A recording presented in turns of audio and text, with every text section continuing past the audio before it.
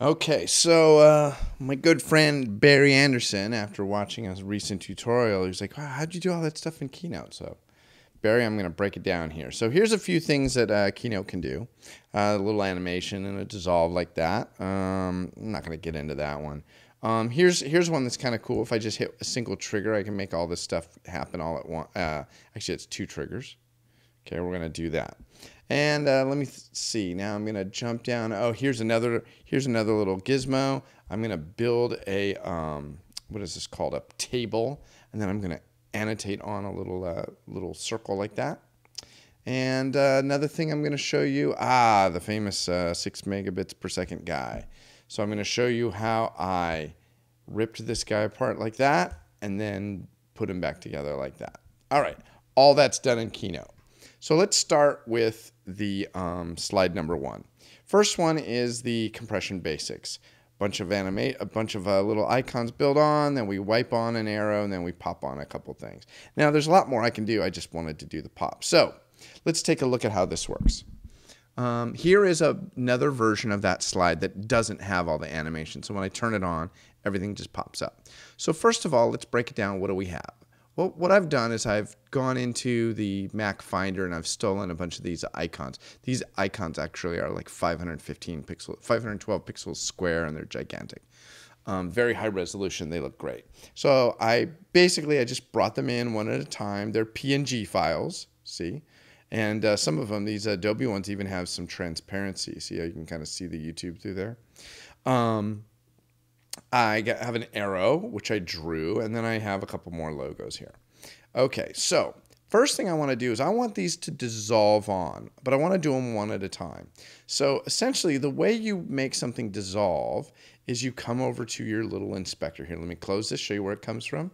There's my inspector, and you got all these icons across the top. We're not going to go into all the icons, but what I am going to do is I'm going to show you how to use the build command. So the build inspector is right here, and you have build in, build out, and action. We're not going to get into action. It's a little tricky. Build out kind of makes sense, but essentially what we're going to do is build in.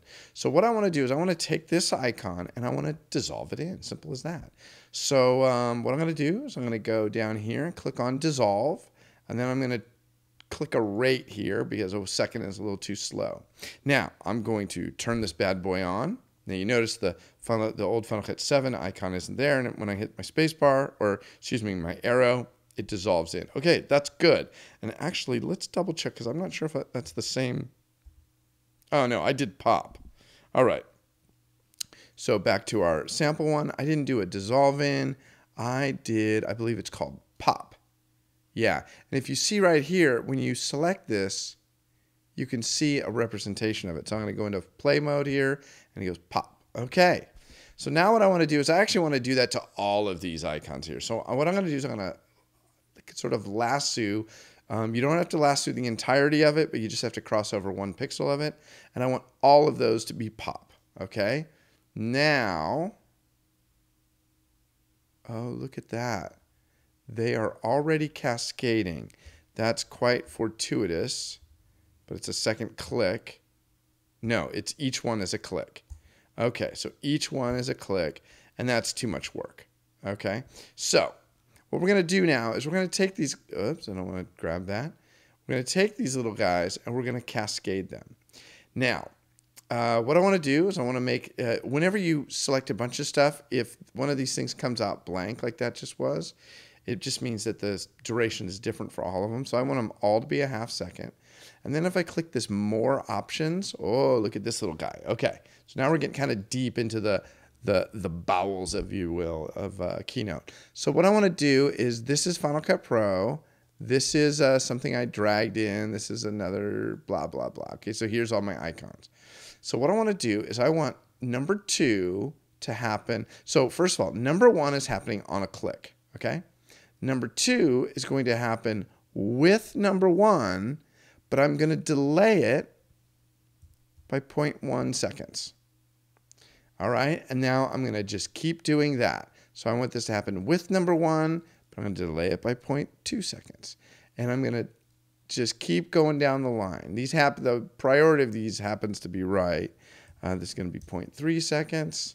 This one is going to be delayed with build 1 by 0.4 seconds. And this one is going to be build with 1, 0.5 seconds. All right, now if I hit play, what do I got? I trigger my spacebar. 1, 2, 3, 4, 5. Okay, now they kind of slow down. I think that's just a limitation of the computer, but that's the deal. That's the way it goes. All right, next step we want to do is we want to actually wipe this little arrow on. Here, let's close this little drawer. We're going to wipe this on, and then we'll do something besides what I did on this. So I'm going to select this arrow. Now, how did I draw that arrow? I probably came up here and drew an arrow, went like this. There's more drawing controls over here. I can make my line thicker. There we go. That's how I drew the arrow. And then I can point it any direction I want. Okay, so that's how you draw something. All right, so what I want to do with this guy is I want to go back to my build menu. I want to build it in, and I want to build it in with a wipe. And look at that. It defaults to left to right, exactly what I want. Okay, I'm going to make it go a little faster. Maybe faster still. All right, and then, and you'll notice, see how this already pops up with order number 7? If I go to my drawer, you could see there's my line, which would be nice if we called it arrow. Okay, now we're going to do something cool with the YouTube and the Vimeo things. So let's go down to our effect. What is flashbulbs? That's ridiculous. Yeah, screw that. That's absurd. Lens flare. Oh yeah, J.J. Abrams would love that. Let's just do scale, okay? So scale's kind of nice. So we're going to go, that's going to be number 8. We're going to do the same thing with Vimeo. We're going to come down here to scale. And now we're going to open up the drawer because I want the line to be on a click, but I want this to happen with build 7, but we'll delay it by, say, 0.2 seconds. And then we'll have this one delay by 0.4 seconds. We're going to slow that down a little bit, and we're going to speed up the duration of these two effects. What? That's ridiculous. Okay, so now we've animated the entire slide. One click does all my applications. Second click does the arrow and my 2 pop-ups. Okay, so that's cool. That's all done in real time. Okay, the next slide we're going to mimic is our interactions of data, and this is 1 click, 2 clicks, and I'm doing the right-hand arrow here, 3 clicks, 4 clicks, 5 clicks, 6 clicks. All right, so how the hell do you do all that? Okay, what we're going to do is we're going to go to our clean, unfettered version of it, and basically the best thing to do is to draw everything up the way you want it. Okay, so how do we do this? Well, first of all, this is just a circle. And we drew this circle. I'm going to delete that circle. We'll draw another one. So I come down here to the circle tool. No, I don't want it to look like that. I want to go to the drawing tool. I want the fill to be none. I want the stroke to be a line. I want the stroke to be thicker. I want to change the color of the stroke. We'll go to like this dark red. Okay. And then I'm going to just make it bigger. And I can oval it out. You know, I can make it however I want. Okay, so, but at any rate, that's going to want to be animated on. We'll get to that in a second. So how did we do this table? Well, the table is actually very easy. If I come up here to the table command, actually, you know what? Let's just make the table. So what I'm going to do is I'm going to select the table, delete it. So I'm going to go table, and the tools that these kind of tools are actually really, really good in Keynote. Okay, so I want this to be 3 rows and 2 columns. No, I want it to be 2 rows and 4 columns, I think is what it was. And, you know, you have like front and back type stuff too here. So I'm going to push this to the back. And we're going to just move our little circle out of the way. Nice feature Keynote is I can drag stuff off of the canvas, but I still have access to it. Okay, so then this is just, you know, words, right? And I'm just, these aren't real words. I'm just slapping down, you know, different things. Okay, now I want to build this on, right? So I click on it. I go to my build command. and I want to dissolve it in, and you notice the icon dissolves the whole thing in. But I don't want it to deliver the whole thing at once. What I'd rather do is do it by row. No, not by row, by column. There we go. So now when I hit play and I press the right arrow button, there's 1, 2, 3, 4. Very cool. All right, now let's bring our circle back in because I want to animate that guy in. And I'm going to build that in, and we'll just do let's do what was that thing called? Scale, because that's kind of nice. We'll speed it up a little. You notice it defaults to number 2. And if I wanted these to happen in a different order, I would just drag these around up here. And then the last thing we're going to do is we're going to slide this guy in. We'll build in, I think it's called move in. There we go. And you could change the direction of these things, but we like left to right. Now let's see how this slide goes. So there's 1, 2, 3, 4. Add the circle, slide in the words. Okay. So that's building a table. Now we're going to get into the fancy one. So let's review what this was. This is what I'm going to show you here is called magic move. So those words slid in. We know how to do that. And then here comes the tricky one. Boom. Split that like that. And then one more slide. Boom. It goes like that. All right. So how do we do that? So what I'm going to do is I'm going to go down to a fresh version of this. And first of all, let's take a look at this. If I lasso across this, you're going to see that I have little dots here, little X's, kind of like, the dead Mac icons, but I have the little handles. That means these things have been locked. And the reason they were locked is I didn't want to bump them. And anything you want to unlock, anything you want to lock, you just, you select it and you go up to, what is it? Where is it? Arrange lock. And when I want to unlock it, I select it and I do unlock. Okay, so at any rate, I don't want to bump these guys, so it doesn't matter. So here's how you do the magic move. What I'm going to do is I'm going to take this slide and I'm going to duplicate it. So now I have two versions of it here. Here's the first state and here's the second state.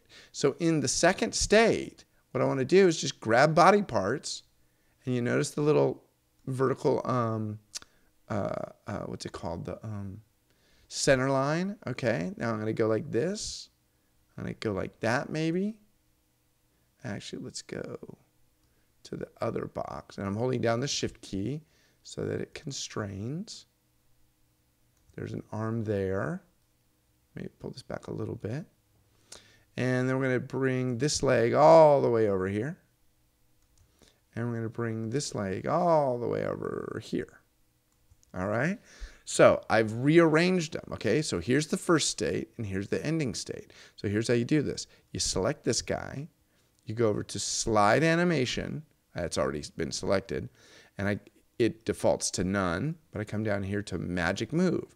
And now look what it says. It says magic move moves an object from this slide to its location on the following slide. To complete this transition, the next slide must have at least one object in a different location that exists on this slide. Well, this has 6 objects. So when I come to this little guy and I hit, actually, the shortcut I've been using is Command Option P for play. Okay, so there's our word sliding in, and then we're gonna hit the guy again. Boom. Now you notice that the 6 megabits slides in again. We don't need that, and that's because I duplicated this slide. So on the second iteration of the slide, I am going to go build, do none on that. So it's just gonna be in the same position. So let's watch our playback again.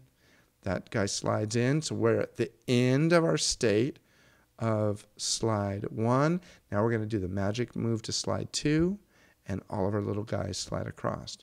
Okay, now here's a trick. I'm going to duplicate this slide again.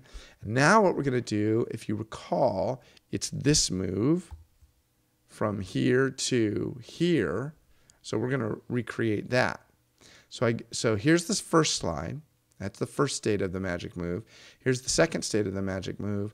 Now we're going to do a third state of the magic move. So what I want to do is I'm going to have to unlock my frames here. So I'm going to drag across all of those, and I'm going to do unlock. Now what I'm going to do is I'm going to drag across the first 5, or the last 5, whatever, and I'm going to grab this holding down the shift key. I'm going to drag all these guys off the frame. Okay, now actually before I do that, I'm going to drag a guideline out to right there because that's how wide the slides were. Now I'm going to drag all these guys with the shift key out to there.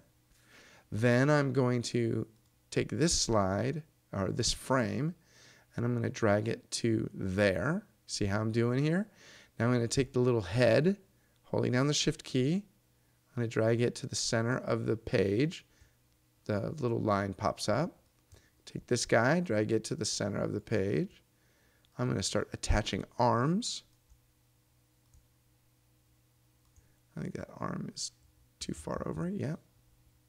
Again, I'm using liberal use of the shift key to make sure these things don't wiggle around. And shift key again. And there we go. So now we're going to state one of the 3 magic moves, Command Option P. So the 6 megabit slides in. We rip the guy apart. We run it one more time. And we put them back together. And you see that leg looks like it's a little disjointed. So I'm going to select that guy and scooch it over just a touch more. There we go. So let's do the second half of the magic move again. Command Option P for play. And run it together. Very good. So that's 3 different cool tricks that I use all the time in Keynote. Later.